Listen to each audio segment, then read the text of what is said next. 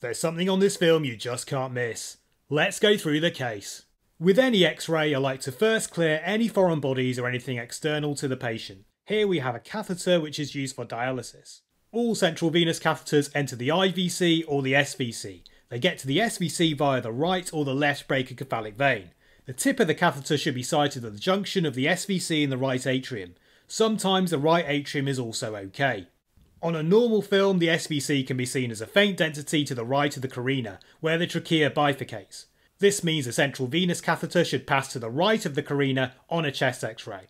Going back to our case, the catheter passes centrally at the level of the carina, to the left of where we expect it to be. We can't really explain this by rotation of the film. The spinous processes are in the middle of the medial clavicles, meaning the film is not rotated. This means the line may not be in the right place. A CT scan was performed. Here is the right internal jugular vein, but the catheter sits just outside this. Coming further down, the catheter still lies outside the vessels in front of the trachea.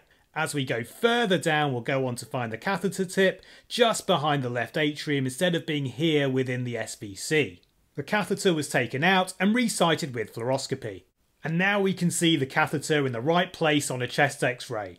This is now to the right of the carina within the SVC as it should be. The lesson here is if you see an external catheter on a chest X-ray, just make sure it is in the right place.